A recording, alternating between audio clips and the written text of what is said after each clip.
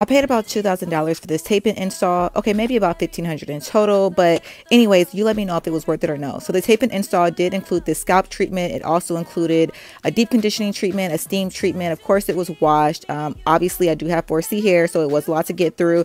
This install took about 6 hours, which I was not necessarily too happy with because that was a long time. It was like pretty much all day. It also included a trim, which was cool. And okay, here, yes, giving length, giving body, giving volume. I did use about 250 grams of the raw essence hair. That alone was about like almost $900 for the hair itself, but she is giving seamless, she is giving flawless, so that was cool. Anyways, you guys let me know in the comments, was it worth it or not? I don't know. I mean, it was cute, but I haven't gone back since. Okay, bye.